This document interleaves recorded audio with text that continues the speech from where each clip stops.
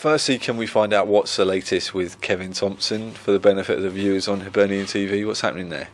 Yeah, well, Kevin has obviously been training with us for a couple of weeks, and over the last 48 hours indicated that he'd like to come and play here at the end of the season, which is good news for everybody. Obviously we haven't got it done yet, we're still working away on that, and with it being outside a normal transfer window, it takes a little bit longer.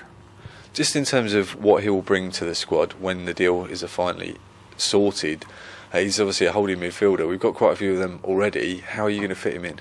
Well, he's like everything, he's going to have to work hard to get into the team. That's the same for every player in the club. He brings real quality to the football club. He's played at a high level. Energy, he knows about the place as well, which is fantastic. It's not a bedding in process for him. He's been here before, and but I think his quality, the fact that he's been here a couple of weeks, he's gone really well with the players, worked tremendously hard in training, and we're delighted to have him on board.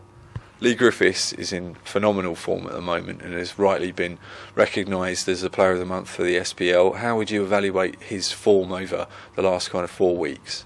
Very, very good. I think Leigh's goals over the last few weeks have been all types of goals, and that's what type of striker he is.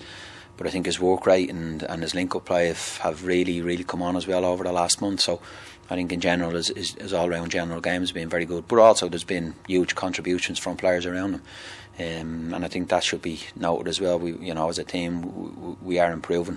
I think the last couple of performances have been really good, and we've got to make sure we carry that into Sunday.